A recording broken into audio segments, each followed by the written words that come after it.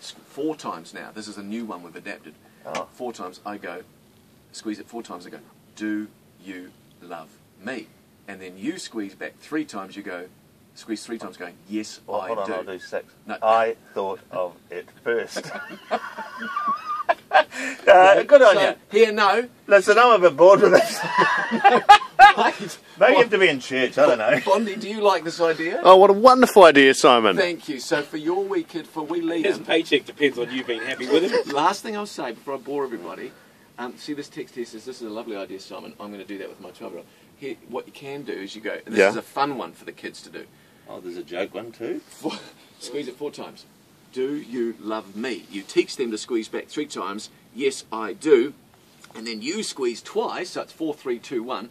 Do you love me? Yes, I do. And then you squeeze how much? That's twice. And then they have to really squeeze your hand hard, meaning, you know, to the moon and back. Could I just lean over and punch you in the face? I mean, that says love, bro. Good on you. Do you love me? Yes, I do. Yes, yeah. How much? And then squeeze real hard. Like. The news and... You know, I'm kind of sick. Okay, We have birthday calls I think before. family stuff, that's good.